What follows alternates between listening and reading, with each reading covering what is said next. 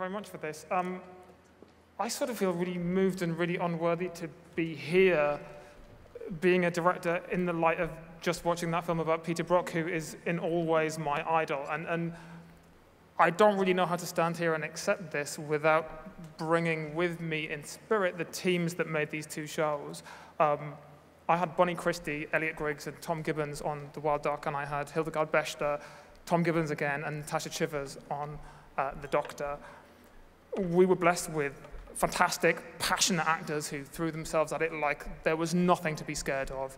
That was Nick Farrell, Nick Day, Rick Warden, Andrea Hall, Lindsay Marshall, Kevin Harvey, Ed Hogg, Grace Doherty, and Clara Reed on The Wild Duck, and on The Doctor, Paul Higgins, Riza Mitrovic, Natalie Armin, Ollie Alvin Wilson, Nimi Werthner, Pam Nomvete, Maria Luca, amazing Maria, also Joy Richardson, Kirsty Ryder, Dan Rabin, and of course the luminous Juliet Stevenson, who is here somewhere and who...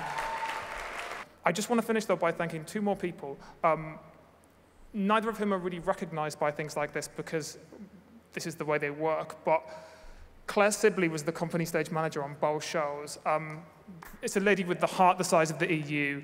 Her care and her nurture of me and the actors and everybody on the process is like an anchor that keeps us in place. And the other is Julia Horan, my brilliant long-time casting director.